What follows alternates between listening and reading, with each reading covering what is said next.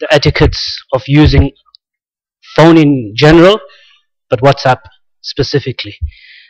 There needs to be a book written on this topic, and especially just about WhatsApp. Then there are etiquettes and there are ahkam and laws relating to the usage of WhatsApp. I think somebody wrote something as well. I don't know, al-jawab al-sawab fi ahkam wa adabi WhatsApp.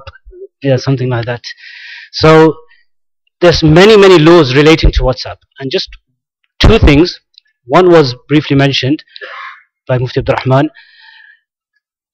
One very important rule relating to WhatsApp is it is not permissible. So I'm saying it's not permissible, really. This is what the ruling is: to add someone to a group without seeking their permission. When I first came onto WhatsApp last year, and I am on WhatsApp now, the day I came on, I was added to a group.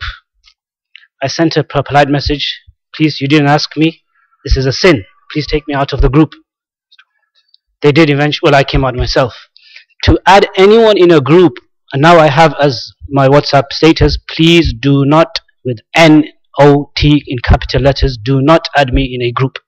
It's just people use it for like normal messaging. That's one very important ruling. If you want to add someone, ask them first. And number two, for people to broadcasting. Broadcasting messages to all your contacts without asking permission every single day, every 2-3 days, that's also unlawful. It's like someone sent a text message, I'm checking, okay, is it someone from my house, my family, what's up? Oh, read 1000 durood or something. Okay, I know that. Same message, someone else. Oh, it's for Thursday today. I know it's Thursday today. You're checking someone's, okay, what is it? Is it someone like from home? Something's happened. You know, food's ready, I'm going to home to eat.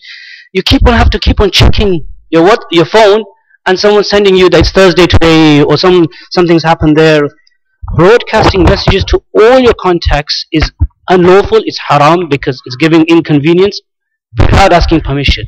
If you ask permission, then fine, you ask them that, look, every few days I'll be sending something generally, are you okay?